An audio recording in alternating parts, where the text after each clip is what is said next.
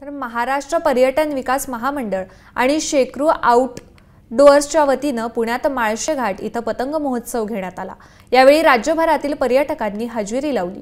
या महोत्सवात आदिवासी नृत्य, लेझिम पथक, गोफ कला असे विविध कार्यक्रमही घेण्यात आले।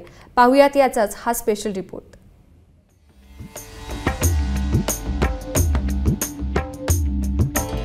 सध्या मकर संक्रांतीच्या सणाची रेलचेल सुरू आहे। त्या अनुषंगाने पुणे जिल्ह्यातील माळशेज घाट इथं प्रथमच पतंग महोत्सवाचं आयोजन करण्यात आलंय। महाराष्ट्र पर्यटन विकास महामंडळाच्या वतीने हा कार्यक्रम घेण्यात आलाय। पर्यटन निवास इथं आयोजित या 3 दिवसीय महोत्सवात राज्यभरातील पर्यटकांनी हजेरी लावली। यापूर्वी आम्ही द्राक्ष महोत्सव केला होता। द्राक्ष महोत्सव आणि आंबा महोत्सव, त्यालाही भरपूर प्रतिसाद मिळाला आणि हा जो पतंग महोत्सव आयोजित केलेला आहे हा प्रथमच केलेला आहे पर्यटक निवासामध्ये आणि ह्याला देखील भरपूर प्रतिसाद मिळत आहे। आम्हाला 2000च्या वर इन्क्वायरी आल्या आहेत आणि साधारणतः हे इन्क्वायरीज पुणे, नाशिक, औरंगाबाद, मुंबई, ठाणे या ठिकाणाहून येत आहेत आणि पर्यटक देखील इच्छुक आणि खूप एन्थुसियास्टिक आहेत या महोत्सवाला यायला, कारण यापूर्वी असा महोत्सव इथे झाला नव्हता आणि एक आगळावेगळा महोत्सव असल्याने ते खूप ईगर आहेत इथे यायला।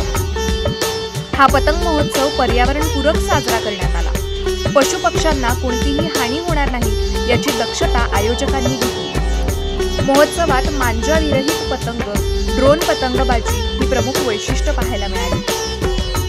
छोटी मुलं, मोठी माणसं ते पतंग उडवण्याचा आनंद घेत आहेत आणि आम्हाला पण आता घ्यायचा आहे असं आम्ही सगळेजणांची इच्छा आहे। जास्त करून वातावरण चांगलं आवडलं आणि पतंग उडवायला पण चांगलं आवडलं। वातावरण चांगलंही झालं आणि मी सकाळपासून आलेलो इथं। मला पतंग स्टॉल लागले, मी पतंग उडवली, घेतली इथून।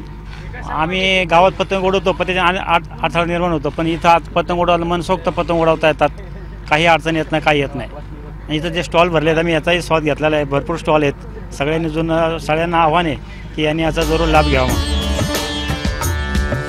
या महोत्सवानिमित्त आदिवासी नृत्य, महिला लेझिम पथक, गोफ कला अशा विविध कार्यक्रमांची मेजवानी पर्यटकांना मिळाली। तसंच पर्यटकांना बैलगाडी सफरीचाही आनंद घेता आला। पतंग महोत्सवाच्या माध्यमातून राज्यातील पहिला पर्यटन तालुका असलेल्या जुन्नरच्या पर्यटन स्थळाकडे नागरिकांना आकर्षित करण्याचा प्रयत्न या माध्यमातून करण्यात आला। Saideep Dhoble, AM news, Manchar.